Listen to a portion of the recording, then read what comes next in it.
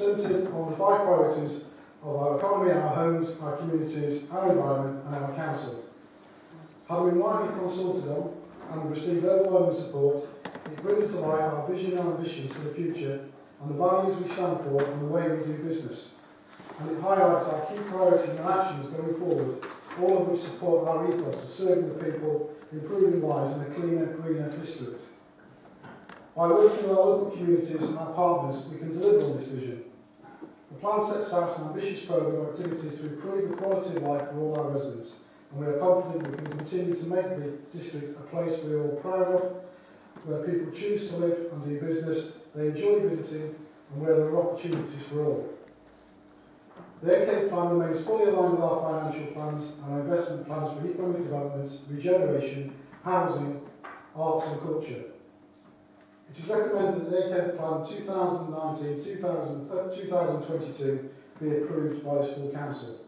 There are 3 recommendations on page 17 and I so move. I thank you, Mr. Chairman. Could we... I would second that. Stand, please. Thank you. Is anybody wanting to speak? Councillor. Thank you.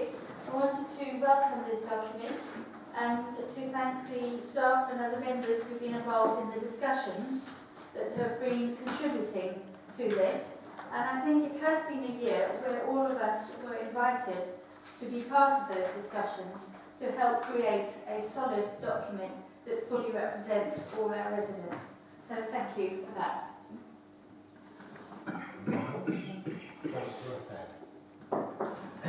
Thank you, Chairman. Yes, I endorse the plan fully. Just an observation that I would like to make that came out of the workshop. Sorry,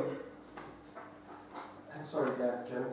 An observation that I would like to make that came out of the workshop sessions that we held here earlier in the year.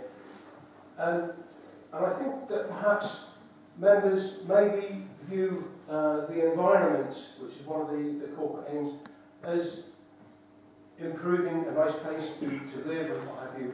And I don't think that often we realise the economic potential of the environment that we have.